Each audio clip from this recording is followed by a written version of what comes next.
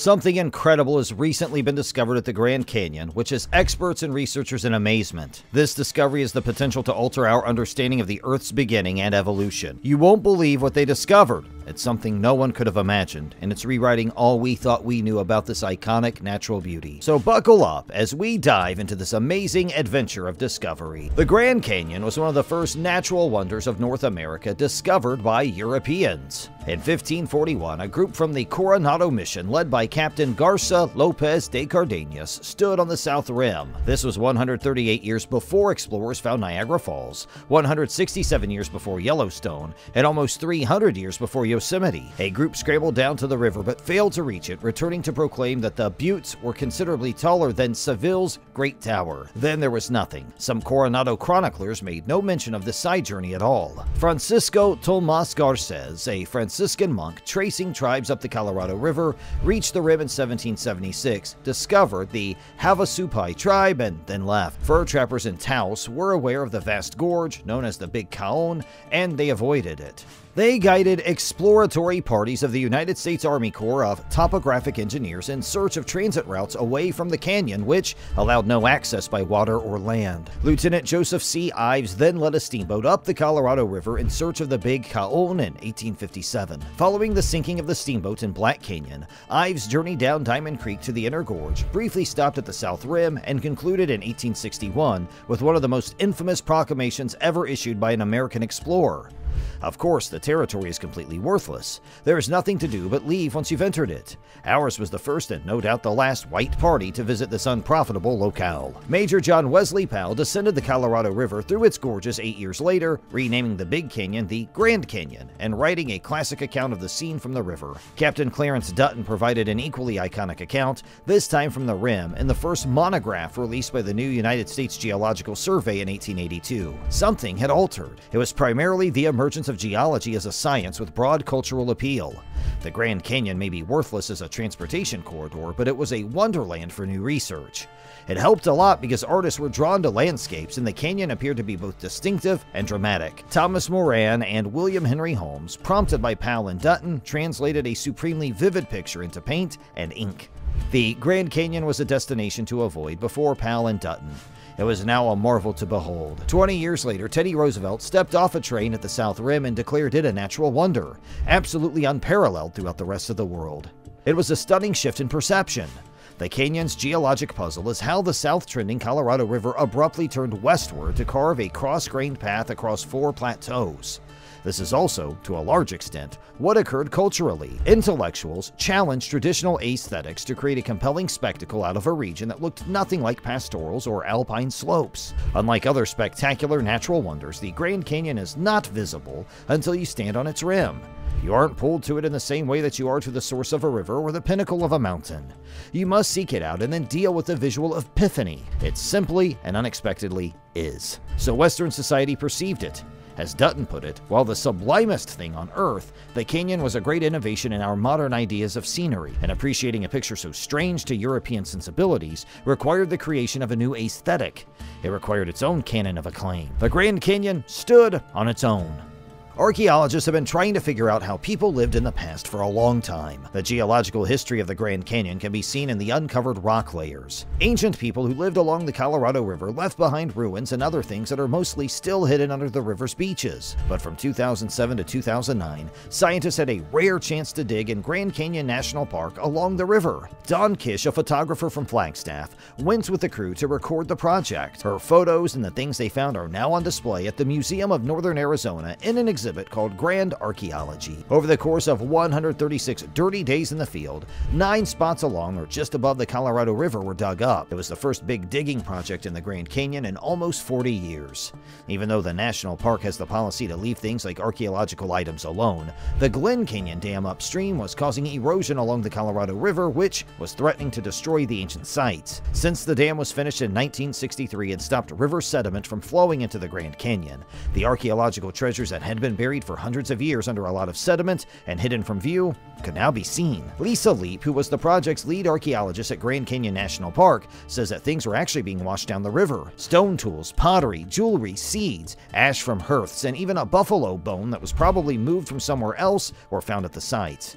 A kiva, which was possibly used for ceremonies, was found at a site where a lot of homes and trash dumps were dug up. Even though the project found evidence of people living in the Grand Canyon from Paleo-Indian nomadic hunter-gatherers to historic Southwest native cultures, most of the findings were from a specific 250-year period between 1000 and 1250 AD, when ancestral Puebloan people lived and farmed along the Colorado River. In October 2007, on a hot day, an archaeologist moved a stone from the floor of an old room to find a pot that was still in perfect condition. People who lived here hundreds of years ago used this big ribbed pot to cook or store food. Now, it quickly got a lot of attention from archaeologists and their helpers. On an archaeological dig, every item is important to the story that eventually comes out, but even those who had worked in the field for years were excited by this find. This dig was part of an exciting project to find out more about the people who lived in the Grand Canyon before they left. Many of the places where people used to live along the Colorado River are now hidden, but safe, because sand from the river's sandy beaches has been blown over them by the wind. Most of the river's silt is now trapped by the Glen Canyon Dam. Because of this, the sand mounds and the sites are starting to break down. Archaeological sites are a treasure that cannot be replaced. When they go away, whether because of erosion, vandalism, or just the passing of time, they and the information they hold are gone for good. Together with the Museum of Northern Arizona and 11 Native American groups, Grand Canyon National Park has started the biggest excavation project in the park in almost 40 years. From 2007 to 2009, the park will start digging up 9 of the most important spots along the river corridor. Archaeologists from the National Park Service found the pots in a big Puebloan site next to the river, and as they carefully dug through the rooms, they found things that told them about how people lived. People used the stone-lined hearths for cooking fires, and the storage pits and mealing bins for grinding corn for dinner. Other things found at the site showed that the canyon was not a barrier, but rather a place where people lived as they went from place to place to get supplies. People who lived near the river grew corn, but pine nuts, juniper berries, and rabbit bones show that they also used resources from higher up in the canyon and on the hills. Still, no one knows where a bison leg came from. Different potsherds from different places show that pottery was made and traded both inside and outside of the canyon. Finally, a new study has shed light on many of the Grand Canyon's secrets. A mystery exists deep inside the Grand Canyon. 1 billion years worth of rocks have gone. The great unconformity has shaken the scientific community since it was first observed around 150 years ago. In a statement, Bara Peak, a geologist at the University of Colorado Boulder, said, "Think of the Grand Canyon's red bluffs and cliffs as Earth's history textbook. By scaling the canyon's rock faces, you can travel nearly 2 billion years back in time. However, there are some blank pages in that textbook. In some areas, more than 1 billion years worth of rocks have vanished from the Grand Canyon without a trace." In a recent study, researchers led by Peak uncovered a possible cause for the missing rocks: the breakup of Earth's old supercontinent Rodinia some 700 million years ago. In the case of the Grand Canyon, the upheaval was so violent that it almost definitely washed 1 billion years worth of rocks and silt into the ocean. In 1869, John Wesley Powell discovered the Great Unconformity while sailing down the Colorado River, which carved Arizona's Grand Canyon.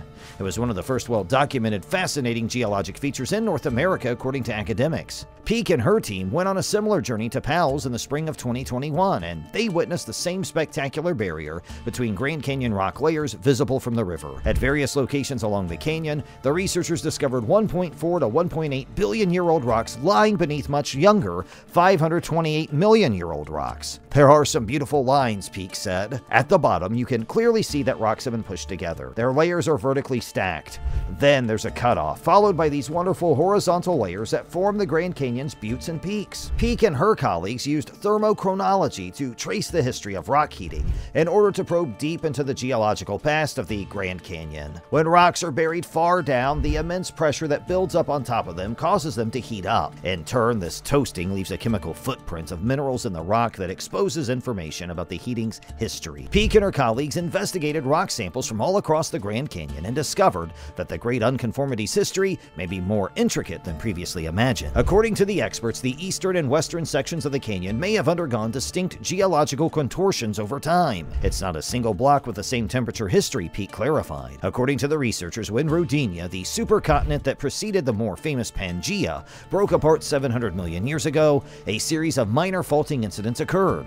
The spectacular faulting most certainly ripped up the ground around the canyon, washing rocks and debris into the sea. The basement rock in the Grand Canyon's western half appears to have broken through to the surface 700 million years ago, whereas the identical stone in the canyon's eastern half is buried behind kilometers of sediment. According to the study's findings, the upheaval may have torn at the Grand Canyon's eastern and western parts in various ways and on slightly different dates, resulting in the construction of the Great Unconformity. The team's results are helping to improve knowledge of what happened during this critical time period for the Grand Canyon and other areas in North America that have endured similar periods of lost time. For many years to come, the Grand Canyon will likely elude explorers and geologists. We have most certainly only scratched the surface of the canyon's mysteries due to its vastness. Every day, scientists uncover new discoveries, and this time, more than 300-million-year-old fossilized footprints were discovered in the United States' iconic Grand Canyon National Park.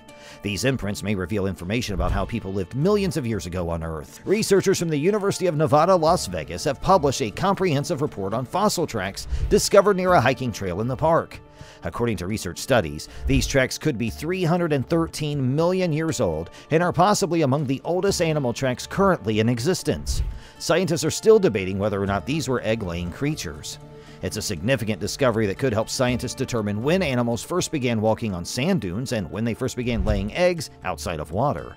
Some of the results are likely to be controversial, said Mark Nebel, director of the Grand Canyon's Paleontology Department. Scientists don't always agree on how to read tracks, determine the age of rocks, and most importantly, determine what kind of animal left these imprints. The claw marks in the rock are quite visible and are commonly found on reptiles today. This is one of the key reasons why researchers believe the tracks were formed by egg-laying species. According to Steve Rowland, a retired geology professor, I think our interpretations will hold up very well. The rock's currently located near the Bright Angel hiking route. Scientists are currently attempting to determine how to mark the rock on the trail, or better yet, how to relocate it to a local center or museum so that it may be studied further. Previously, scientists and researchers discovered similar traces on other types of land on Earth. So there you have it on the discoveries of the Grand Canyon. If you're as intrigued as we are by these discoveries, click the bell icon to stay up to date on all the newest developments. Remember to like and subscribe to our channel for more thrilling time travel adventures, and until next time, keep exploring, and thanks for watching.